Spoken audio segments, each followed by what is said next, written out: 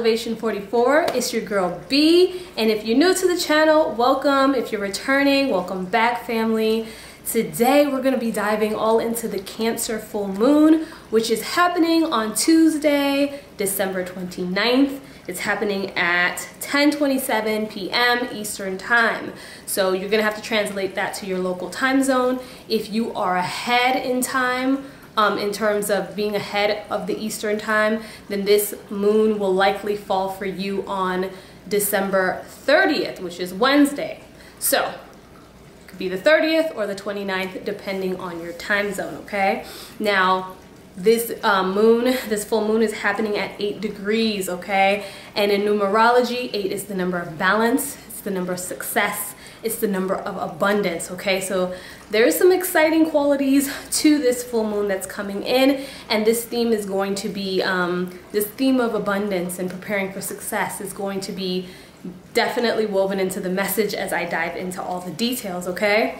Now, if you're new to working with moon energy, the best times to capitalize on, doing your moon rituals and everything specifically around the full moon would be 3 days around the full moon. So the day prior to the full moon, the day of the full moon, and the day after is when the energy is the most potent and when I would recommend that you work with the full moon. Now, I have an entire video where I discuss like the baseline fundamentals so you have a deeper understanding of what moon energy is, how to work with the full moon specifically, and things that you can do for any full moon. So I'm going to go ahead and link that down in the description box or somewhere up here so that you can get to that information easily, okay? So with the moon being in Cancer, it is at home here, okay? Because the moon rules Cancer, okay? It rules that energy. So this is where the moon is going to function its strongest. So this is feminine energy, and this is receptive energy because it's feminine energy, okay?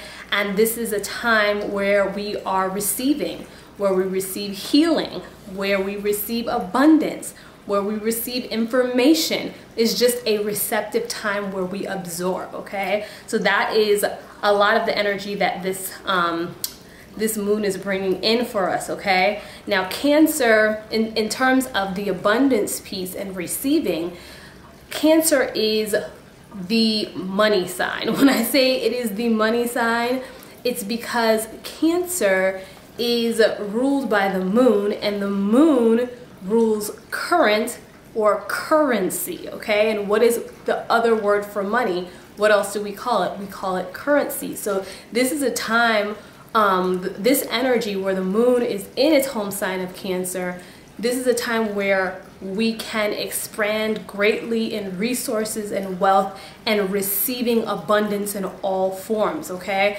So this is something to definitely capitalize on while this moon is being placed here. So attracting that wealth is definitely what you want to be focusing on too.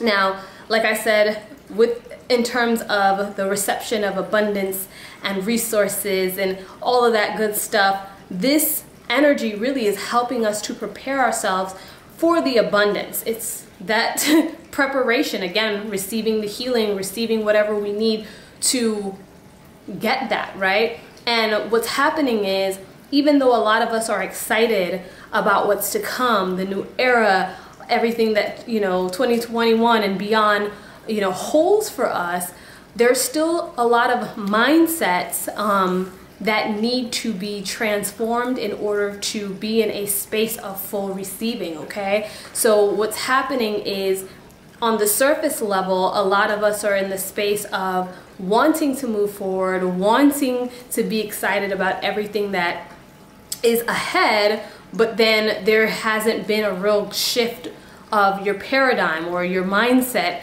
in order to be in a space to receive that. So that can be blocking the blessings, the opportunity, the resources, and the things that can be coming in for you.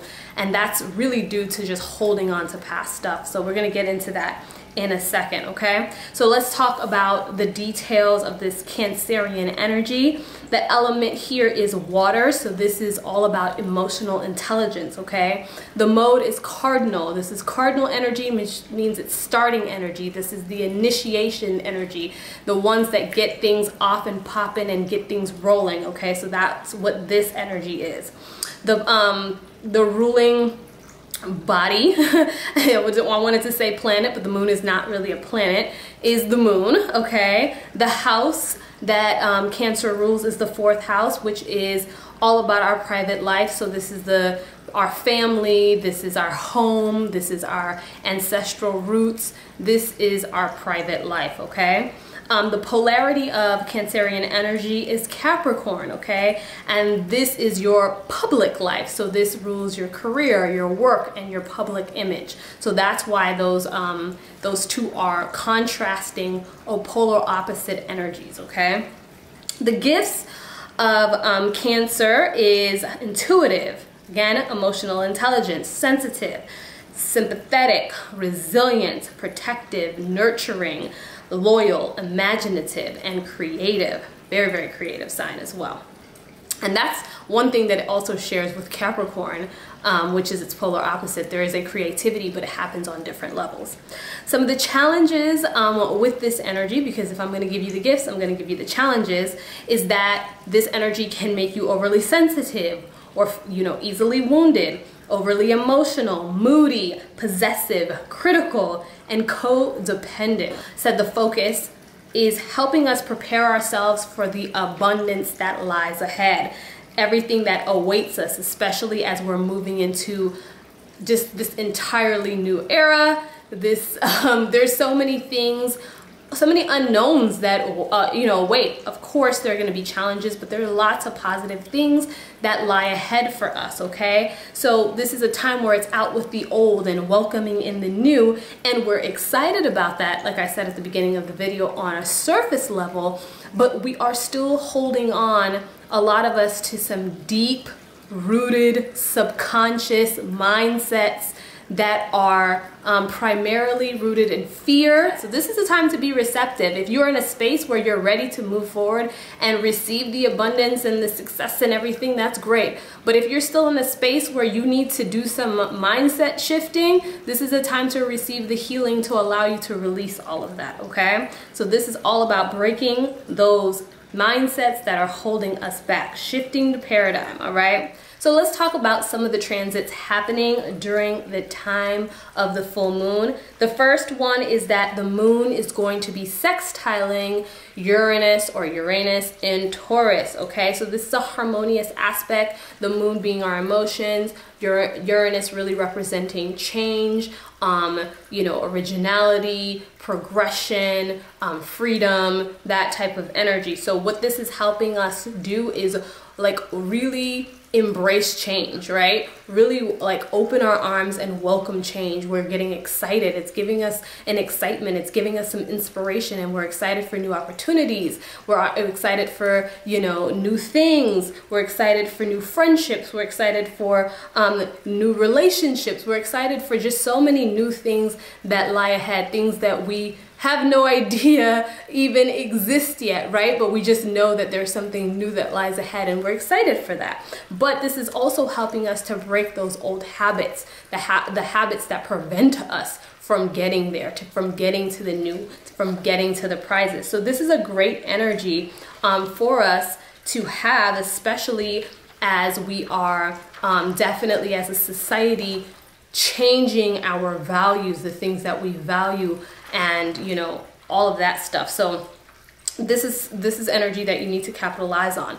But on the flip side of that, even though that energy is very supportive and harmonious and helping us, we have the moon that is at conflict with Mercury. So it's going to be opposing or opposite Mercury, and the moon again, which rules our emotions and our inner selves and our inner needs, and Mercury, which is about our communication and our thinking. This makes a head and a heart conflict, okay? So the head and the heart are at conflict. They're arguing with each other. They're not on the same page, and we want to get them on the same accord. That's what this whole thing is about, right? So this can cause scrambled thoughts and communication, again, due to hidden emotions, things that are lying beneath coming up to the surface, okay? So these are our fears, our insecurities, our anxieties about the things that we've experienced in the past that keep us from fully embracing what can be possible for us, okay? So it kind of has us with those, you know, those seeds of doubt, like, yeah, I think that's possible, but you know, my past history has told me otherwise, right?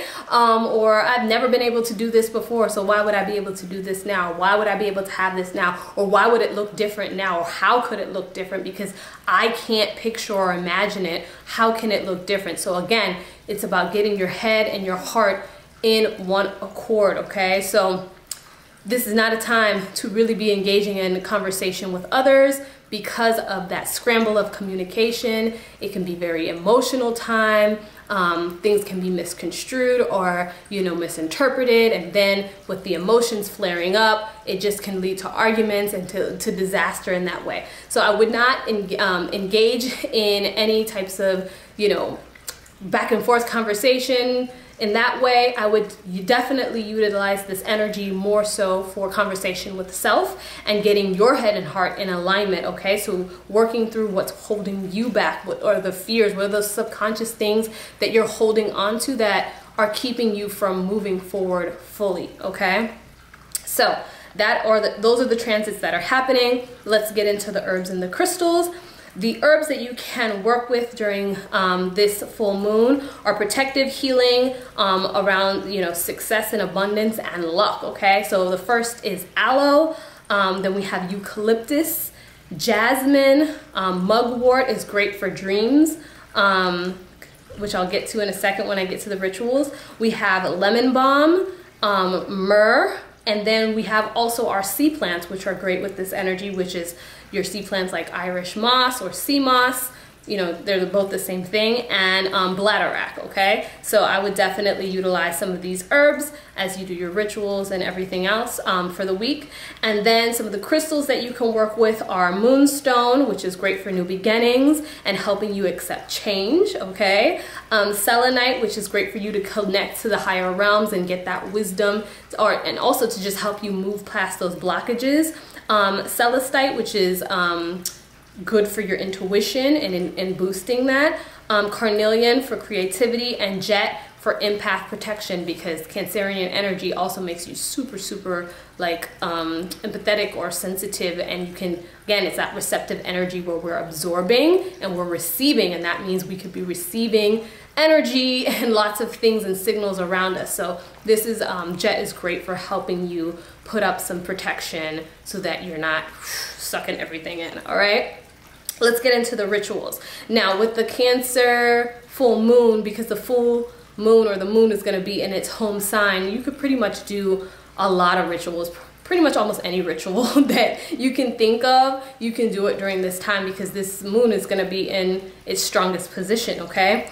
But here are some of the ones that I'm going to highlight that I would recommend you thinking about. The first is, because Cancer is all about that, you know, your roots and your ancestral connections, definitely doing something with connecting with your ancestors. So whether that be healing, you know, generational stuff, working through generational things, connecting with your ancestors in that way, or gratitude, if you know you are connected with your ancestors, showing them some gratitude, maybe giving an offering, something in the lines of connecting with your ancestors. I hope you get the point. The next thing that I would think about doing, again, because it is connected to that roots, is maybe past life recall or past life regression, which helps you also identify some of your gifts, maybe even helping you on a subconscious level figure out why you have some of the fears that you have and why you hold on to some of the things, you know, that you are holding on to that's keeping you from moving forward, or identifying, like I said, some of the gifts or your strengths or some of the things that you have that you can take ahead with you into, you know, where you're going next. So past life regression is a very important thing. If you can try to do it, I would definitely recommend it because it's very powerful. Also creative expression, because this is all about creativity. So however you express yourself creatively, you can do that through art, you know, building something, making something, music, writing. I mean, the list is endless how you can express yourself creatively. Creatively. Anyway, psychic development, okay, is another big thing that I would recommend during this time. So developing your psychic senses, the clairs, okay, so you can do divination, you can do astral projection, you can do automatic writing, mediumship, telepathy. I mean, literally, it goes on and on and on. There's so many different psychic gifts, but I've just named a couple so you get the gist, right?